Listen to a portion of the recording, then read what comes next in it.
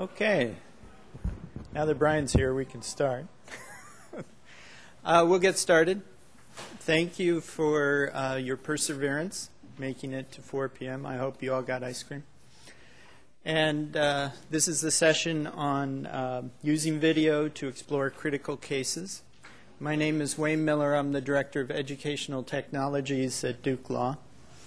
And we're going to talk today about a project that is the brainchild of Professor Tom Metzloff.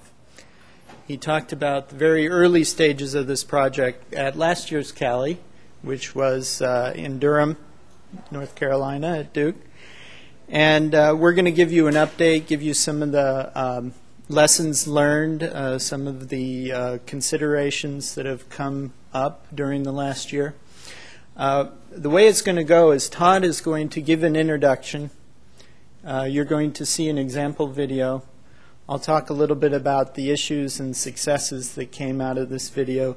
And then Todd's going to go into a technical, more technical, but still very interesting discussion about video production in this context. Okay, Todd.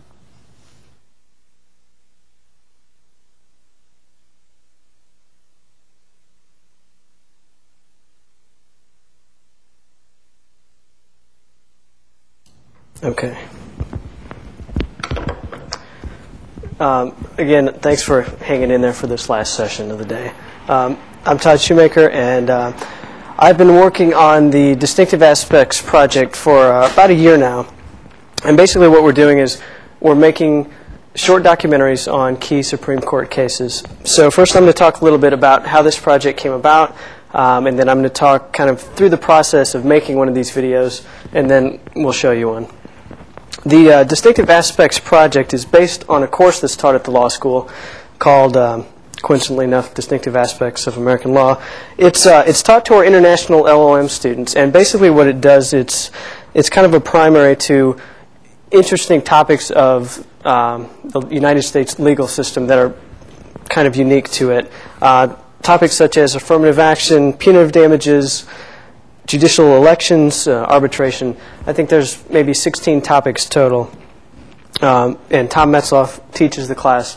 What he had done in the past, last year he taught affirmative action, and he had his students read Grutter versus Bollinger, which was the Michigan law affirmative action case that was just decided this year by the Supreme Court. And he had one of the named plaintiffs come in and speak to his class. Dennis Shields, who was the dean at Michigan's law school and is currently our dean of admissions.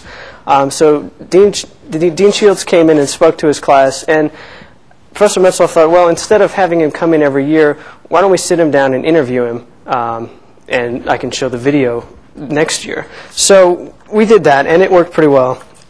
And maybe a month later, Justice Sandra Day O'Connor came, so we sat her down and interviewed her as well. And Professor Metzloff started thinking, well, we can really bring in a lot of interesting ideas and people by going out and shooting some of these interviews. And instead of just bringing in Dennis Shields, let's go and talk to Barbara Grutter and get her side of the story and put them both together in a video. So that was kind of the idea behind this all.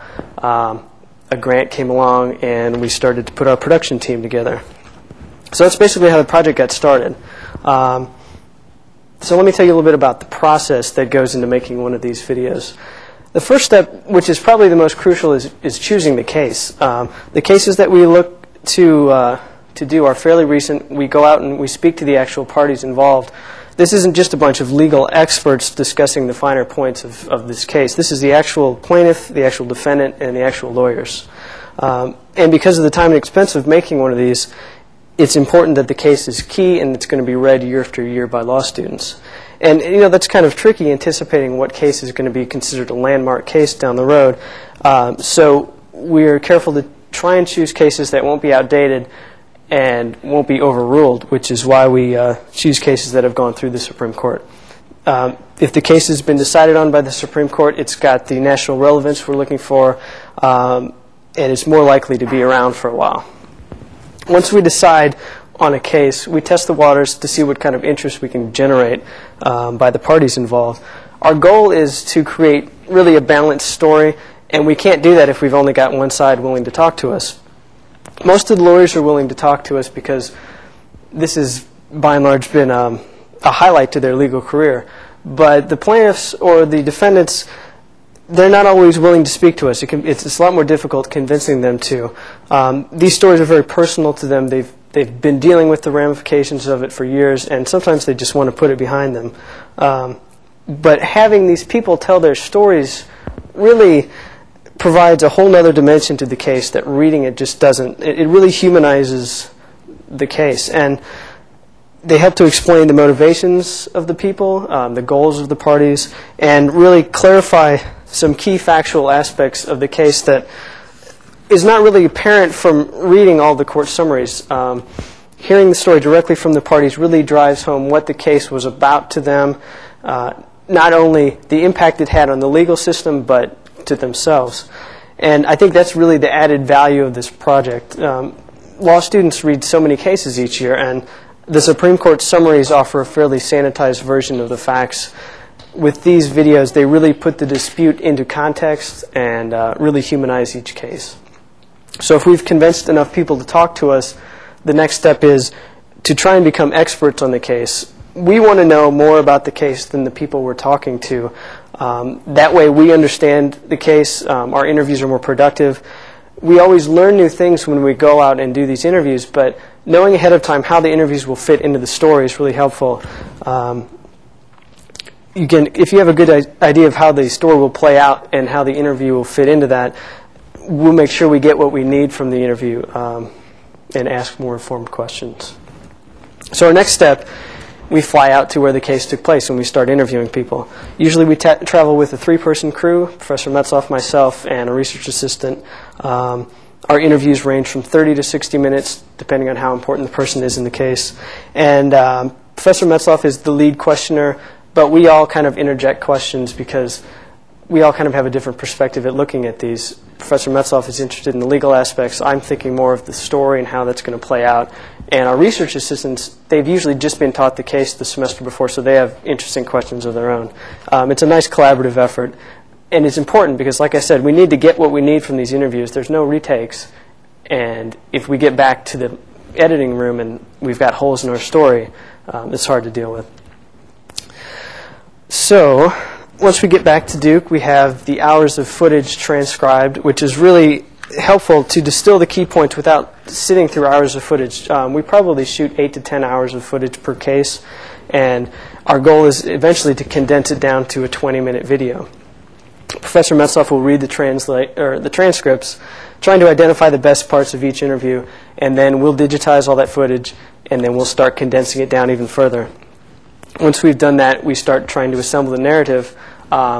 Usually at that point, we're at about an hour in length, so we've still got to get it back down to the 20 minutes. So we pick and choose kind of what key points are critical and what points can be left as maybe teaching points that we don't address. Throughout this process, we are writing narration. We use narration in the videos to kind of smooth things out and make the pieces fit together. So we're constantly revising that. And even once we get to our 20-minute mark, we look really hard to see if the story is accurate and if it's balanced. We'll literally sit with the stopwatch and see if both sides got equal screen time. We'll show the video to people and say, well, were you more sympathetic to one side or the other? Our goal is to create a balanced story that accepts the validity of each position and puts no emphasis on either side. And because we're trying to present an independent view, it really helps us to do future projects. If we show them a copy of the tape and they see we have no agenda, we're not going to burn them. We're just giving them a chance to tell their side of the story. It's a lot easier to convince people to talk with us. Once we finally are completely locked down on our narration and everything, we have the narration recorded by a professional voiceover, which I think adds a lot of production value. I start smoothing everything out and adding in background footage to make the case more, or to make the video more interesting visually. And we add court documents and graphics, and then that's pretty much it. So I'm going to show you. I'm going to show you one of our finished products. Let me give you just a little background on the case. It's BMW versus Gore, which is a punitive damages case. Dr. Ira Gore had purchased a brand new BMW and found out about a year later that his car had been repainted before he purchased it. There was some acid rain damage, but it was not disclosed to him. So he sued BMW. He was awarded $4,000 in compensatory damages, but $4 million in punitive damages from a jury in Alabama, which at that time was a state notorious for granting large punitive damages. BMW obviously appealed to the Supreme Court, and our videos take the story up to the Supreme Court level, and then we let the professors take it from there. So let's watch.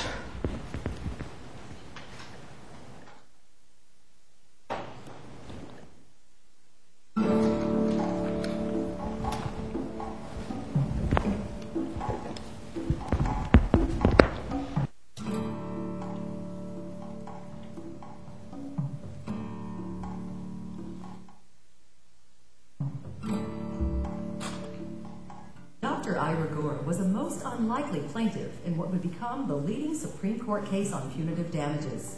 After graduating from Duke Medical School, he returned to his native Birmingham, Alabama, where he was a highly regarded oncologist. His colleagues were largely Republican, conservative, and decidedly anti-litigation, believing that tort reform was needed to deal with the perceived medical malpractice crisis. The dispute with BMW began when Dr. Gore decided it was time to buy a new car. We were particularly attracted to the BMW 5 Series.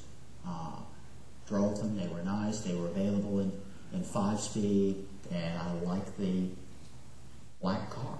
It just nice. And it's at a time when, probably if I reflect back, I was feeling a little more middle-aged and sort of settled in and having children, and well, and I wanted something that looked, fast and youthful, probably. Dr. Gore wanted to keep his car looking new, so after several months, he took it to be thoroughly cleaned at a local Birmingham shop owned by Leonard Slick. We had used him before to detail some of our cars, and in terms of detailing, he does more than the average cleaning job. You take your car to Leonard, and it comes out of his shop and it looks like it's brand new. I go over there at the end of the day, and there's my car, and it looked great. Told Leonard it looked great. I have bad news for you. Your car's been repainted. Well, as I got to the roof of the car, I noticed there was a triangle-like pattern that was unlike the rest of the car, and this led me to believe that it was hand-painted. This was an area on the roof, on both the front and the rear, that showed that there was an arc by a human's arm that was painting the car, as opposed to the computer process. Dr. Gore was disturbed by the news that his car had been repainted. I'm sure there was some aspect of embarrassment on my part that I've been driving this car around for 9 months, and I had thinking this is a great vehicle, and it's building my ego to have this car, and now, it was repainted. You didn't get what you thought you had.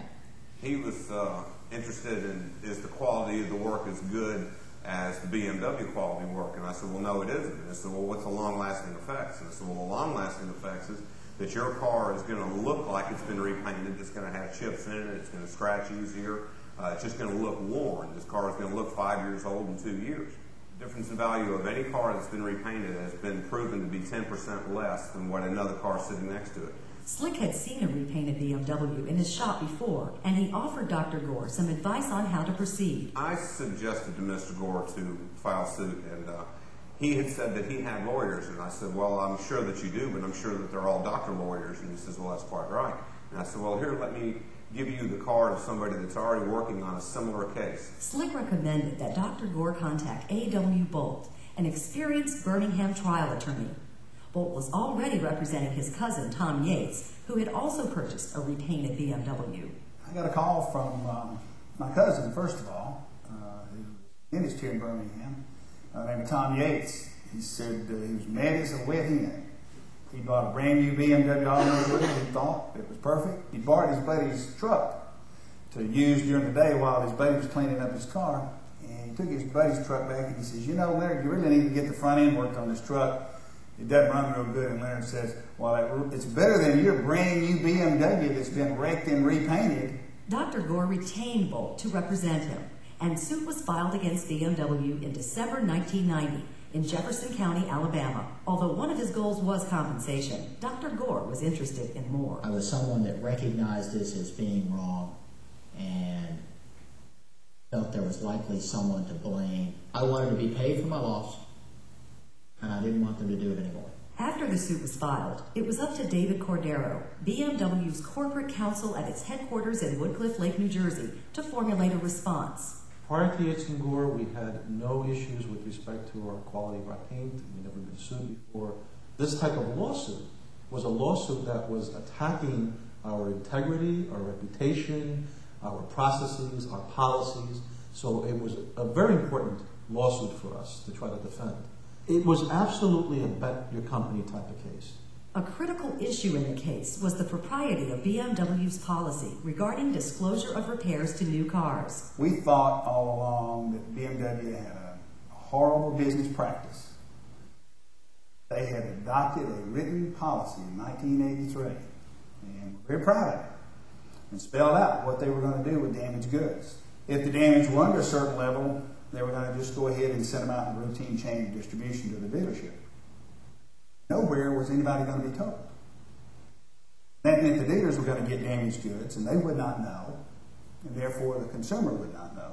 We had this policy where we wanted to let consumers know and our dealers know that anything above 3% was repaired by our dealers, that anything above 3% was considered significant. Anything below 3% would still be sold as a new vehicle. Anything above 3% would go into a company car service. And this was determined based on the current statutes that were in existence at that time. In formulating its policy, BMW surveyed state consumer protection statutes dealing with disclosure of damage to new cars. Not all states had such provisions. Alabama, for example, did not. The states with statutes used different percentage thresholds for mandating disclosure. The California statute, for example, defined any repair damage over 3% to be material, and therefore something that had to be disclosed. And the most stringent statute was a 3% statute. And we thought that by having a policy that mirrored the most stringent statute in the states at that time, we would be sort of safe. It would be considered a safe harbor. We weren't concerned about our process or about a disclosure policy because we thought a disclosure policy was the best in the industry. BMW was particularly concerned that the case had been filed in Alabama, given its reputation for awarding large punitive damages against corporations. At that time, Alabama was known and being notorious for issuing punitive damages, large punitive damage verdicts against companies. I don't think that Alabama was ever a train gone wild like it was painted. Alabamians, by their nature, consider themselves fair people and don't consider the world being made up of fair people. Alabamians have been willing to pass those kind of judgments on people. The plaintiff's legal theory was based on Alabama's fraud statute, that BMW had suppressed a material fact that it was under an obligation to communicate to Dr. Gore. As explained by BMW's trial counsel, Michael Quillen, plaintiff's lawyers in Alabama frequently claimed fraud as a basis for seeking punitive damages. Fraud was a very popular cause of action in Alabama. We rarely saw a contract claim that didn't have a fraud count with it. The threat of punitive damages troubled David Cordero. When I first read the case and I looked at the circumstances around it, I had some concerns about whether or not we weren't disclosing what we probably should be disclosing. And then as the case progressed and I learned more about our painting procedure, I became more confident that we were doing the right thing, the proper thing for the consumer and for the company. In order to assess the nature of the alleged damages to the car, it is helpful to understand something about BMW's painting practices. Painting is an important part of the manufacturing process for a new car. After the car is completely assembled, then they have to start preparing it for paint. They use electrostatic application when it's in a bathtub to apply the primer to get the best possible adhesion from the primer to the steel. And then the other paint materials come on top of the primers. The temperatures in which those applications are dried at, they're very high temperatures. They vary between 375 and 385 degrees. The whole process is critical as far as the quality of the paint finish. Since BMW manufactured its cars in Germany. They needed to develop facilities in the United States to prepare cars for distribution to its dealers. There are BMW facilities, BMW employees they're trained by BMW. We went ahead and used these multi-million-dollar facilities and all these paint processes to duplicate what the factory in Germany does. It was believed that the damage to Dr. Gore's car happened when soot from a passing ship landed on it. After mixing with rainwater, the contamination became acidic, producing ringlets on the original paint. BMW sent the car to be repaired at its Brunswick, Georgia Vehicle Preparation Center. Daniel Duke describes the repair process. We neutralize the contamination, remove any of the trim items that are on those panels so that all that's exposed is the painted surface. Prepare it by mechanically sanding, and then apply it with a 2-component urethane top coat. Once it's finished, we inspect the paint finish to make sure that there's no imperfections in it. If everything passes, then we reassemble the car and detail it. For Dr. Gore's car, I would estimate roughly 12 hours of labor and $150, $175 worth of paint materials. A.W. Bolt disagreed that the repair paint was of the same quality. In a repair setting, of course, it's a whole different thing because you've got a complete vehicle sitting in. And they use an entirely different kind of paint applied under entirely different kind of circumstances. And there's no way those two paints are going to ever look alike, and they're not going to wear alike. An important preliminary issue in the case was the scope of discovery. Bolt wanted extensive documentation of all repairs to new BMWs over an extended period. We had to go to the various departments and try to determine what documents were in existence, not only with respect to the policy that we established here at the company, but we also had to look at the vehicle preparation centers and get all the repair orders from the vehicle preparation centers, and I believe it was a 10-year period. And this was astronomical. So the investment in a case of this kind is huge. And when you take on a multinational, multi-billion-dollar company like BMW, you know they're going to fight fiercely. You know they're not going to surrender. You know they're not going to admit they did wrong. They're going to make the cost of that process extremely expensive. The Yates case was tried first. After a week-long trial, a Birmingham jury awarded Yates $4,000 in actual damages, but no punitive damages. As A.W. Bolt prepared to try Dr. Gore's case, he contemplated refining his arguments. Very disappointed with the verdict. But we recognize that's the nature of the jury system. And we knew when we struck the jury on Monday that we ended up with some jurors who would not have given, we don't think they would have given Jesus punitive damages against Pontius Pilate. A key issue in the Yates trial was competing expert testimony over the quality of the paint process. We had gone head-to-head with them in the Yates trial on a technical basis, showing that it was impossible to repair one of these vehicles back to factory standards. And we explained that in great detail with a very qualified expert. To rebut the plaintiff's expert, BMW offered the testimony of Daniel Duke.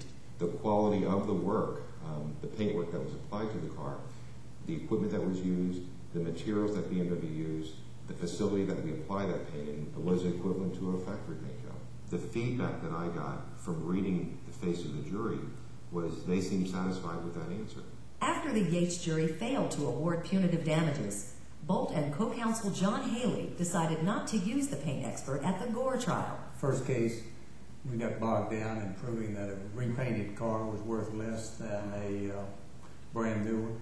Second trial, we assumed that as a given, that nobody wants a repainted automobile when they pay full price for a brand new one. Dr. Gore's case was next to be tried. The trial began with jury selection. We didn't use a jury consultant. We thought we did a good job in picking the jury.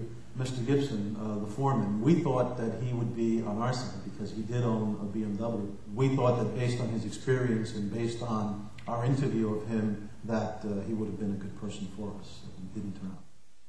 To convince the jury to award punitive damages, plaintiff's attorneys portrayed BMW's disclosure policy as willfully deceptive. Well, we basically told the story of an arrogant company that didn't care what the rules in America were, because the rules in America did not allow BMW to do what it put in its written policy in 1983, and proceeded to hatch a plan where they could make sure nobody would know out here in the consumer land what they were doing. And it went on for years and years before it got caught. A.W. Bolt was very charismatic in both cases. He's a very good trial lawyer, and he's very engaging, and he really gets the jury to listen to him. I think he was more so in the Gore case. We made an argument that it was just like some of the outlet malls. You can go in and you buy polo shirts and get a 10% discount because they're not exactly perfect. They're still worth an awful lot of money, but they're not worth the first quality merchandise. And that was what we said. We paid for first quality merchandise and we got seconds. Cordero disagreed with the factory outlet analogy. He argued that slightly damaged products can often be fully repaired. If you take a piece of furniture that has been scratched in shipment, the dealer is going to sand down that scratch and is going to stain it to match the rest of the table and is going to sell it at the new factory price. A jeweler is going to polish that gold ring and is going to polish away some of that gold while doing it, but it's still a new ring. Same thing with an automobile. Dr. Gore was a key witness at trial. At times he felt he was an actor on a stage. I was coached to be part of that show in terms of how I would present myself to the jury, how I would look at the jury. They told me largely to be myself. They told me that I'd be pretty good. One of the best moments in favor of our case was when the defense tried to separate me from the jury as being a professional, and I should have known that the car had been repainted. I said, no, I really was just like the jury, and I didn't have any expertise in this, and I had to trust in dealership in telling me whether I was buying a new car or not. Plaintiff's attorneys made the following closing argument to the jury. $4 million in profits that they have wrongfully taken from people, and that's wrong, ladies and gentlemen. It's just wrong, and they ought not be permitted to keep it. And you ought to do something about it, and that's your job. I urge each and every one of you, and hope that each and every one of you has the courage to do something about it, because, ladies and gentlemen, I'm going to ask you to return a verdict of $4 million in this case to stop it. Dr. Gore had gone back to work while the jury deliberated. He soon got the call that the jury had reached its verdict. At that point, you've got this emotional reaction. Your heart's beating fast, and you're thinking, oh, what's going on? You tear out to the car. You turn the wrong way on a one-way street, trying to get down to the courthouse. The jury awarded Dr. Gore $4,000 in compensatory damages, and more importantly, punitive damages of $4 million.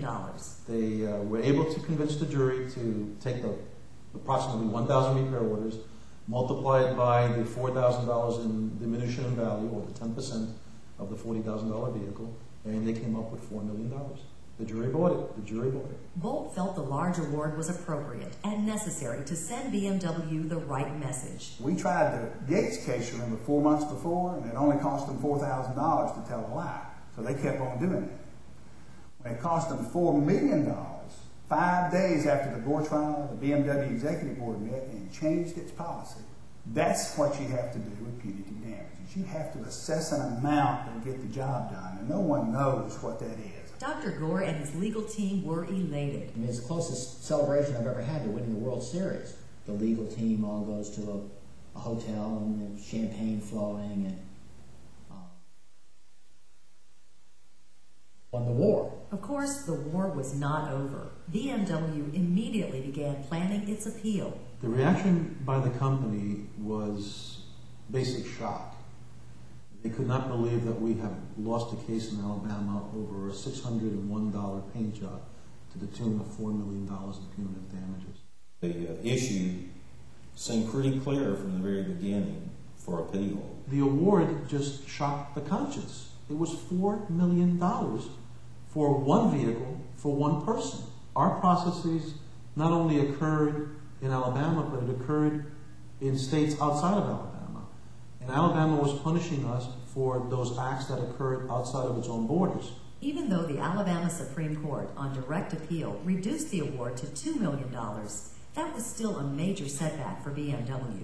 The company decided to file a petition for certiorari to the United States Supreme Court. While that court grants review in only a small percentage of cases, BMW thought they had a good chance. We knew the U.S. Supreme Court was struggling with punitive damages. The climate was such politically that the business community they were looking for cases to take up to challenge what we're doing on punitive damages. You would read in the paper about Alabama, the tort hell of Alabama, the lottery, the punitive damage lottery here. We came up with the strategy that perhaps we should go out there and try to solicit the assistance of these other companies or organizations.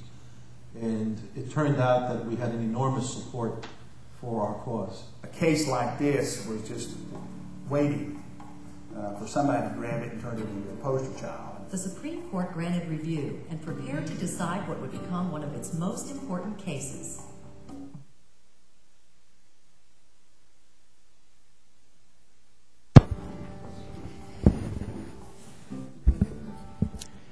Okay.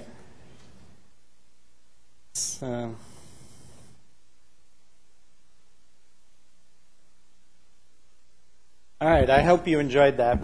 We decided to show all 20 minutes because you see it goes through a lot of content, and so to cut it short would, I think, be unjust to the process.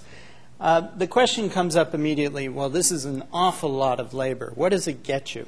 So we did some preliminary examination of, I believe it was 2 classes that Tom Metzloff was teaching in the fall.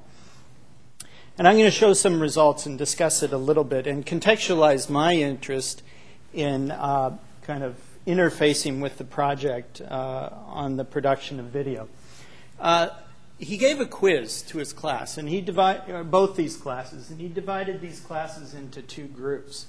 One group viewed the video and then came to class. I believe they had their discussions, and then they took the quiz. The other class did not see the video. They were both instructed to spend the exact same amount of time, so the video group spent less time, in theory, with their texts. And so he collected some results. You'll see here the non-video group and the video group. This measures the correct answers in percentage. The thing that interested me on this is that you do see that there are clear results for a number of the questions, just some factual questions. What was the damage? What was the legal basis? What were prior claims? What was BMW's policy? The Yates case, the Alabama decision. You can see some real value there. Now, there were also questions about, I'm going to try to mark this up, about the legal arguments themselves. Now, that was raised in part in the video, but obviously the video does not deal with the Supreme Court decision. It's not the brief that the students read, which is different content.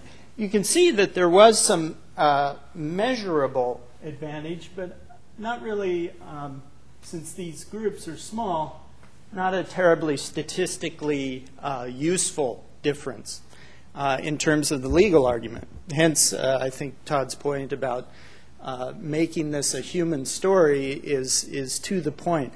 Now, one thing to say about BMW versus Gore, it's a very specific case. All the cases have their own kind of dynamic, and we're going to address the dynamic right now.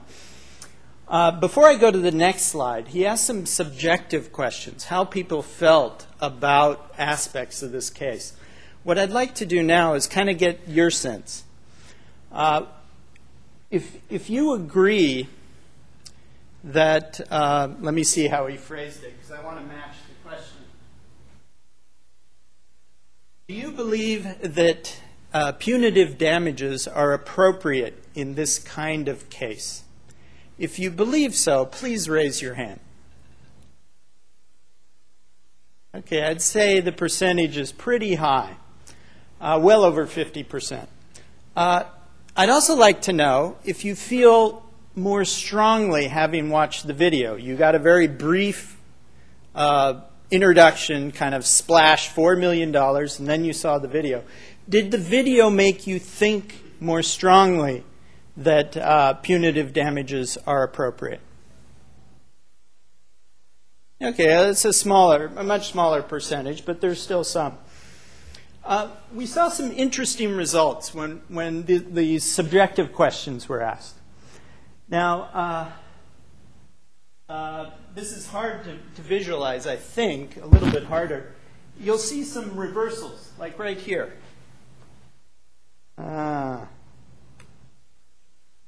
Those who saw the video disagree that Gore was motivated by money. Those who did not see it, that was their first supposition. Otherwise, you see just changes in degree, like right here. Just a little change in degree. Here as well. Also here. Now, this is where I came in. We also had focus groups with the students who saw these. And we asked them, do you think this video is fair? And almost universally the answer was, yeah, it seems fair. You represent both sides. But what we saw in the results of the classes is that you went from almost a split environment to a strongly favorable environment for punitive damages. By that measure alone, it would be unfair. And I thought Tom might be concerned about this result. But in fact, in this case especially, there are two things Tom was after.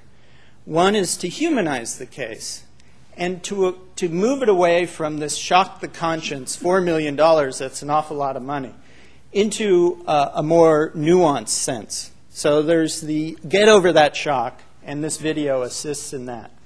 The second thing is you want to get people away from just simply accepting, and those of you who teach will know this better than I, you want to get away from simply accepting what the Supreme Court asserts.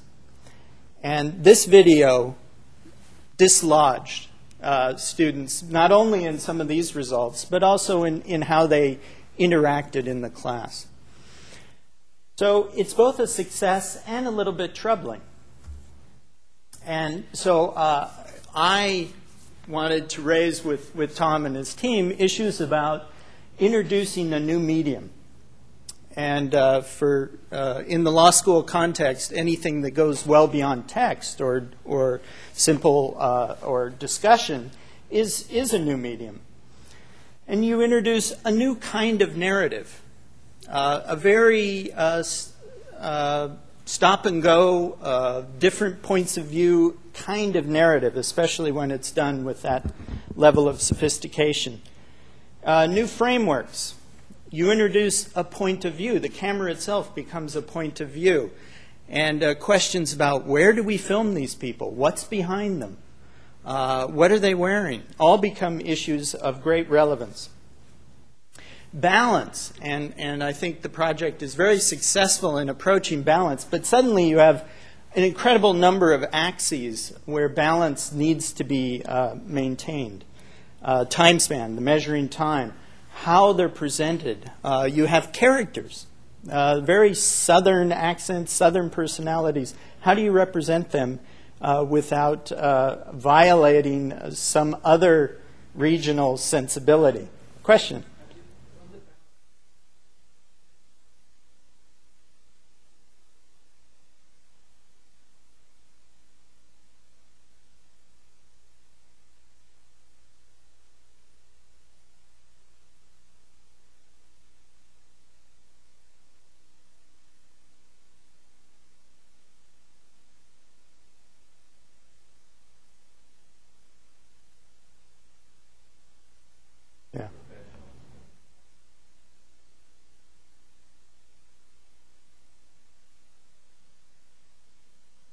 Yeah, well, I'll let Todd answer that in an affirmative sense, since he has to work with actually those problems. But that's exactly the kind of issue that comes in where, rather than just a representation of their language, which may be a summary of what was otherwise a halting presentation, when you actually when you see them, it introduces this problem. I'm not going to answer that for you today. And again, as I pointed out earlier, you're unmooring students from the authority of the court, which we see as a benefit in this project. But the thing to keep in mind is you're moving into a media realm. These students have perceived this kind of thing in a media context from day one. They're used to people being represented ironically through investigative reporting, or they're used to seeing the hero with the investigative reporter. So there's a whole new context that needs to be addressed when you're working in this kind of medium. And I won't be able to answer it, but I'm going to turn it back over to Todd because he has to deal with these affirmative problems, and he's going to talk more technical.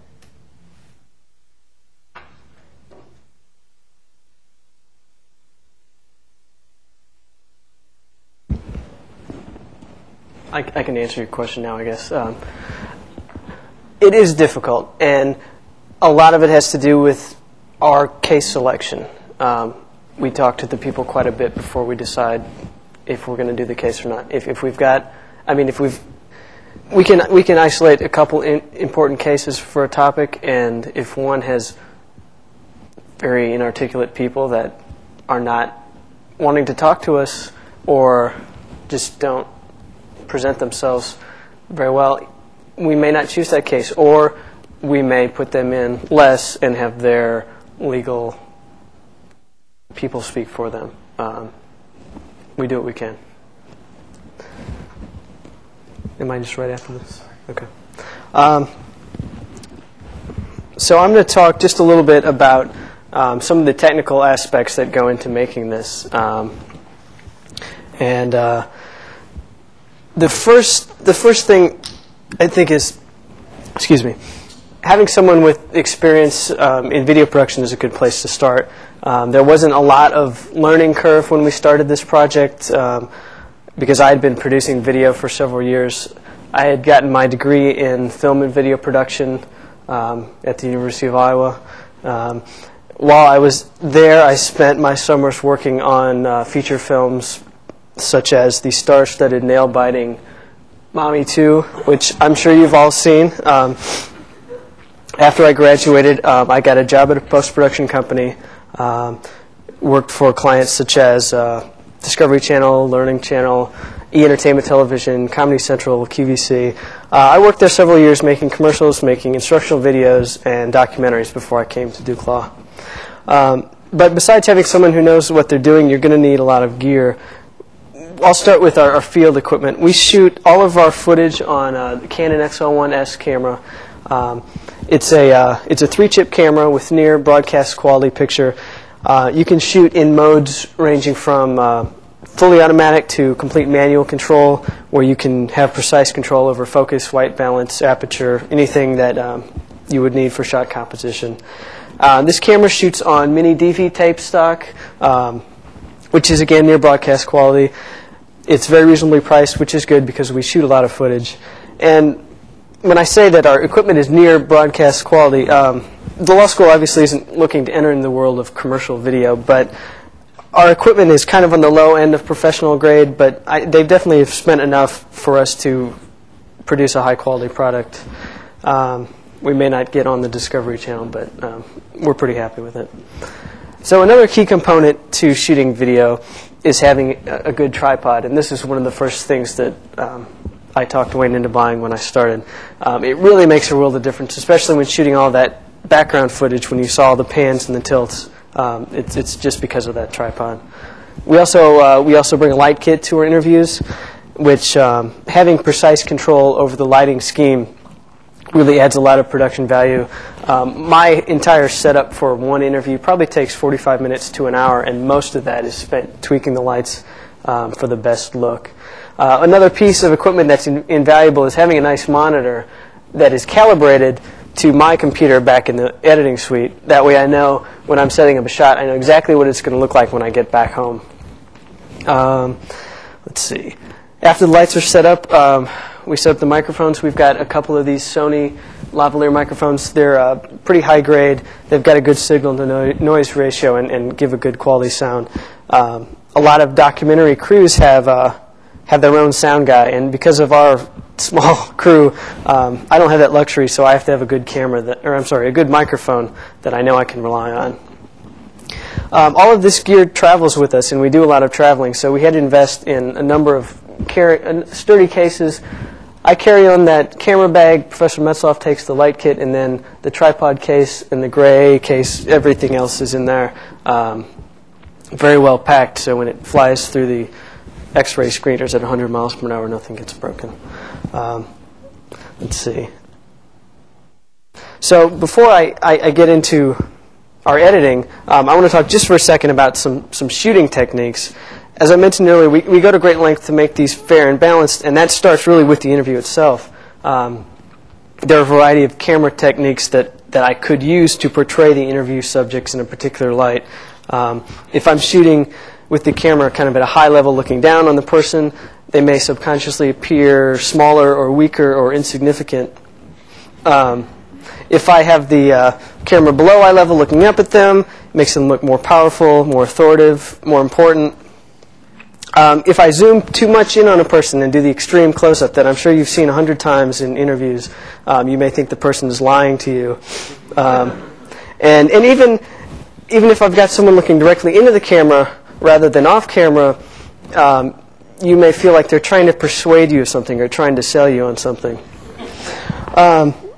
So I don't employ any of these techniques. I try and shoot all my interviews as neutral as possible. I have the camera at eye level, person looking slightly off camera, and never shooting extreme close-ups. And the same can be said for lighting techniques. There's a lot of ways that lighting can contribute to the perception you have of the person. Too much shadow can make the person seem mysterious or evil. On the other hand, if you have too much light, well, you get the picture. So we shoot everyone with fairly even lighting. Oops. Whoa. Across their face, we try and keep the backgrounds as neutral as possible, interesting but not distracting. Okay, so next I'm going to talk about the post-production, the editing. As far as video editing goes, the majority of editing happens on Macintosh systems. Ours is no exception. I've edited on a G4. We recently got a G5 for another editing station. And this is what my edit suite looks like. I've got 2 monitors set up. Editing video really takes up a lot of real estate on a monitor. I've got the television, which is also calibrated to everything. A few VCR decks, some nice speakers, and then a DV deck right there, which give you a closer look at that. I could use the camera to serve as a VCR to input the footage, but this is designed for doing that. It's kind of a workhorse. It's a very nice addition to the edit suite. And it also will not just run mini DV tapes, but it is a DV cam deck, so it can take a larger format DV cam tape, which are more sturdy, more reliable, and that's what I use to make my masters on. Okay. What you can't see in this picture is my hard drive space. Video takes up a ton of hard drive space. The rate that I digitize is about 1 gig of space for every 5 minutes of footage. Each one of these projects has hours of footage, so I've got to have a lot of space. I've got the Apple Xserve RAID. Each of these slots can hold a 250 gig drive. I only have 4 currently filled up, but I've got lots of room to expand. And I've used most of the first terabyte that I have. As far as the software goes, I edit on Final Cut Pro 4, which is really I think one of the best values out there as far as editing software goes. It's fairly inexpensive, but it offers most of the features that a $30,000 editing system offers at the fraction of the cost. The timeline looks something like this. That we edit all the project into. The lower 2 levels are audio. The top 3 are video. You can see some of those 3-tiered are graphics, and it just kind of gives you a sense of all of the clips and how they go together. This is probably a minute of that project that you just saw. Okay. Oops. The edit suite is really where we spend most of our time. Pouring over these hours of footage and trimming them down to a 20-minute project that flows together is a really big undertaking. Once we finalize our story and it's down to 20 minutes, we've just got a series of talking heads and blank video where the narration is. Not very interesting. So the next step is putting all of the B-roll or background footage in. So when we're in the field, I shoot a lot of that. I shoot the city skyline. I shoot people working at their desks. I shoot their office buildings. We take pictures of documents, anything that we might work into the story later, just to make it more interesting, but also to cover up the editing, because we're taking 90% of what the people tell us in these interviews and we're cutting it. We'll take a sentence from here, we'll put it together to make a complete thought. We'll cut a 3-minute story down to 30 seconds, and I can make it sound smooth, but if you were to watch it, it's very jarring, and they would look edited or manipulated, which is not what we want. So that's another key use of putting in B-roll to smooth things out. So I'm going to show you 2 clips really quickly. The first one is from one of our other videos. It's kind of the completed version, and it's got B-roll and everything. Thank you. And then after that, I'm going to show you the same clip, but in the raw footage, just so you can see kind of what goes into that. To increase his visibility among voters, Wurzel came up with a novel approach. I was sitting around with other people and we're trying to decide how to get coverage. And one of them brought up Arnie Carlson. Arnie Carlson was a governor here in Minnesota. And when he ran for election, he went around with a busload of people. They were called Arnie's Army. And the second he stopped in town, the bus emptied out. All these people immediately had signs, and he had an immediate news event. So I needed Arnie's Army. The only problem, of course, was that where am I going to get the people? I don't have the money. It has to be something humorous. It's got to be eye-catching. We came up with the idea that I was going to have a little group of cows. I don't know why. I guess it's Minnesota. The reaction was unbelievable. My cows were talking cows. We could have the cows say whatever we wanted to say. There's the Got Milk commercials were big right then. So my cow said, Got Wurzel. I put up 3 of these cutout cows, and people literally came out of buildings to come and talk to me. We'd have people drive by and moo at us. And the press loved it. Okay, so that's the finished version. And let me just show you the raw footage. To increase his visibility among voters, Wurzel came up with a novel approach. I was sitting around with other people and we're trying to decide how are you going to get coverage. And one of them brought up Arnie Carlson. Arnie Carlson was a governor here in Minnesota. And when he ran for election, he went around with a busload of people. They were called Arnie's Army. And the second he stopped in town, the bus emptied out. All these people immediately had signs, and he had an immediate news event. So I needed Arnie's Army.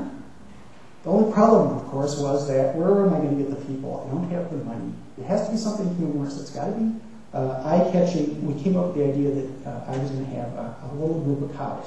I don't know why. I guess it's Minnesota. The reaction was unbelievable.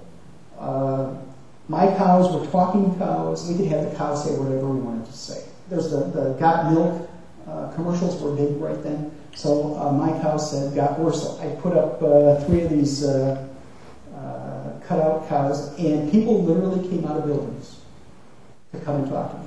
We'd have people drive by and moo at us. And the press loved it. So that's a lot of editing.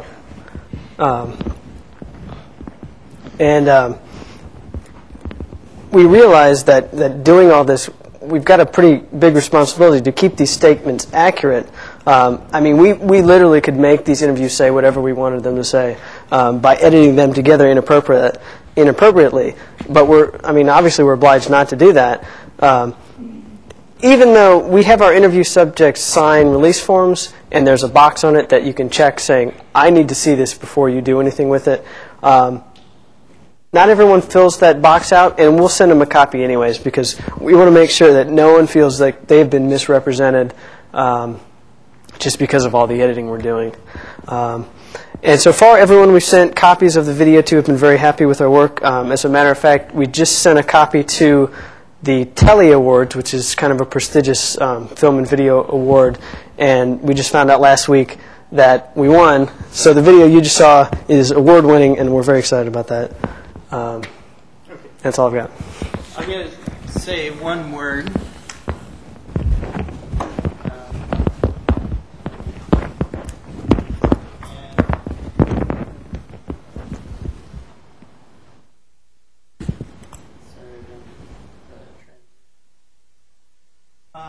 Because the question will probably come up, what about sharing this with the legal community? And it's still pretty early in the process. They've got, 3 of these in the can, 3 or 4 in the can. And at some point, they'll feel like they have a critical mass in which to think of this as a project that will interest a broad range of people. Now, in other words, I'm kind of shuffling around saying, well, no decision has been made about how to share this in every possible context. However, I can say, if I can get this up, we've also been working on a website. This is just a mock-up, but the idea is that the results of the video project would be put in a broader context where we've collected other materials for these same particular cases. Don't look at the URL. This is just a mock-up. You'll never get anything out of it. But unfortunately, we were hoping that the website would be done by now, but it's not. But just to point out the point I'm trying to make here, you'll see up above where it says Exploring Critical Issues, Professor and Class Information.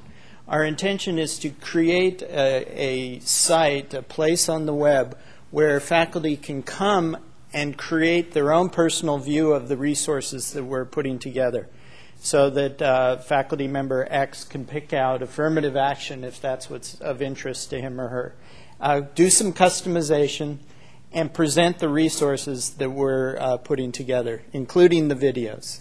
So there's no announcement date on that right now, but if you're on Technoids, if you're in touch with CALI, you will definitely hear about it when it's available. And with that, we'll take some questions. Yes?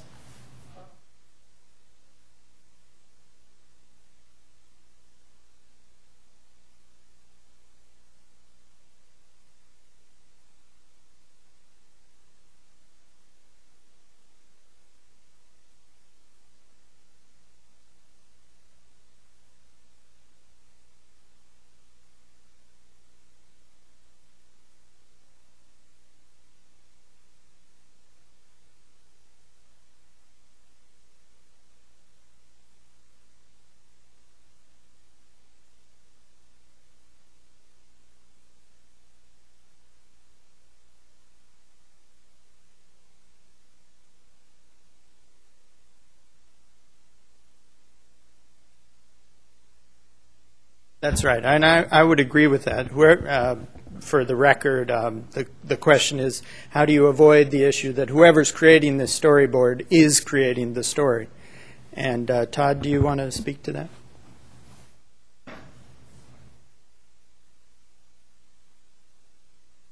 Well, you're right, and I don't think we don't let the interviews really drive the story, although to some extent they have to. We use narration quite a bit to kind of bridge those gaps and bring in points that we feel need to be brought in.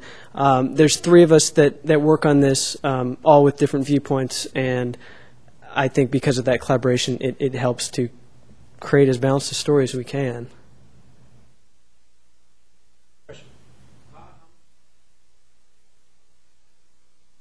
The question is, how much have we spent on current equipment? Well, I mean, some of this was at the law school before I started, but roughly...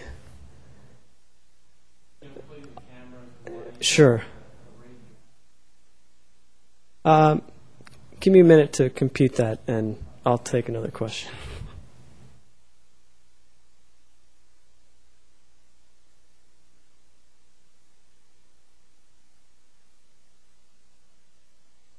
Well, certainly there is a connection. This is actually also funded by that same grant. So there's that kind of material connection. We learned a lot of lessons through the casebook that is still being used at Duke. It's not been commercialized or distributed, unfortunately.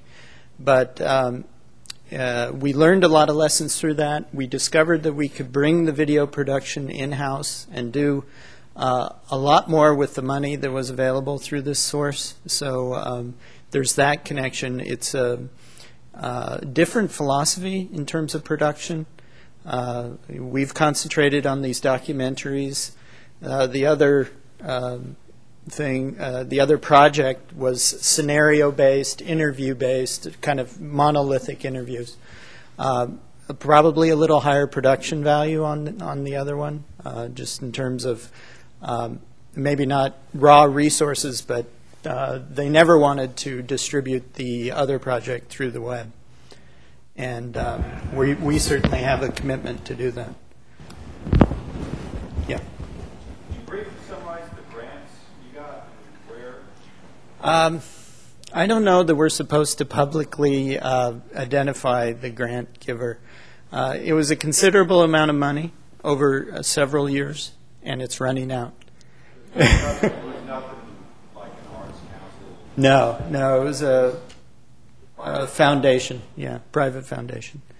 Todd, did you have your numbers? I would say around 20,000. Mm-hmm.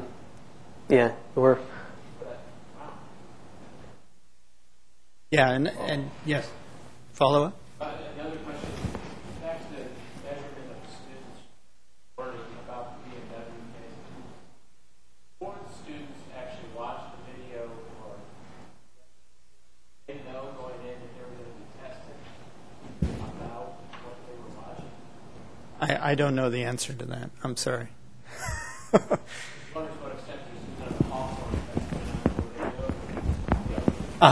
We're subjects in the study and how for sure. Yeah, right. I don't know that question. I'm not even sure if he scared them with a grading on that. And I'm sorry, I don't know, because those are all interesting questions about whether, and for the record, about the circumstances under which the quiz was given. It was really for his information and for our information rather than some other aspect. But I don't know the exact circumstances. It's 5 o'clock. Appreciate the questions. We'll be here, and thank you.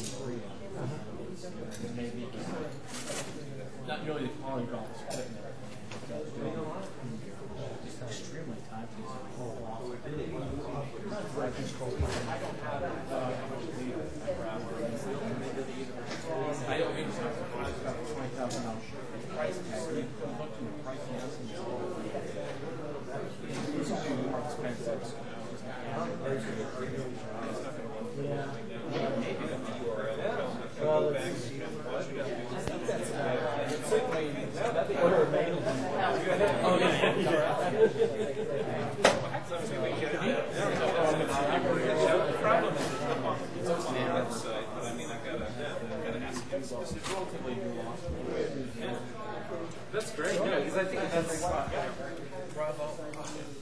I think they're definitely very cool. Hi. I had a request. Having done a more primitive version of this, what I would like to do is show you where the URL is and then get your professional opinion. I mean, as to professional in terms of criticize it, because we did it on a much more budget basis. Let's see. Well, what we do is, I don't think. Would you mind just sharing the URL now, and we can get in touch later? No. It's it's similar. It's a 20.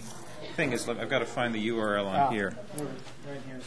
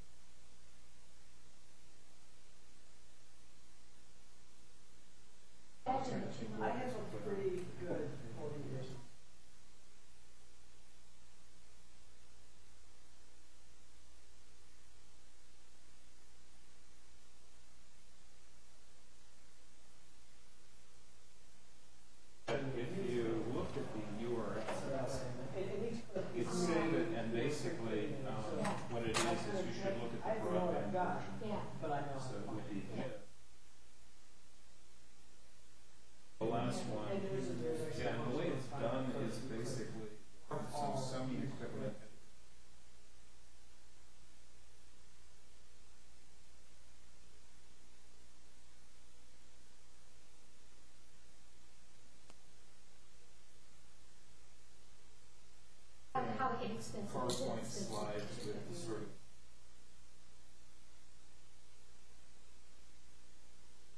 morning here you cut and paste into send it. And this one's already.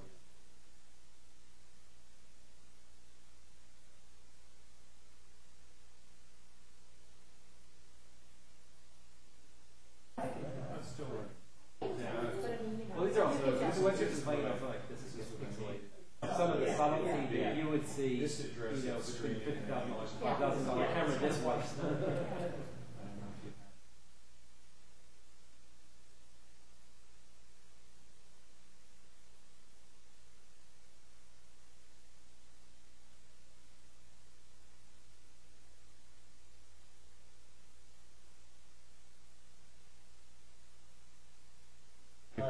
I don't understand it.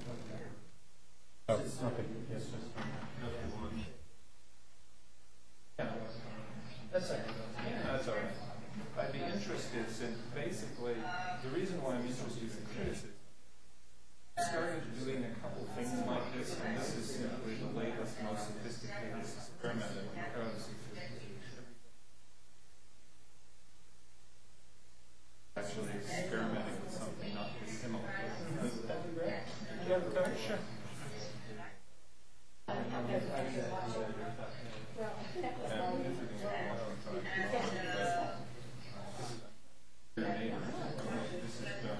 Actually, what this is done with is that's why it's for human rights. But that I guess what it is that is the law of the 827 sort of because this is for use in the course. Yeah. Send me an email and tell me what you guys think. Yeah, I'm going to be off next week, but. Thanks. I'd be interested in hearing.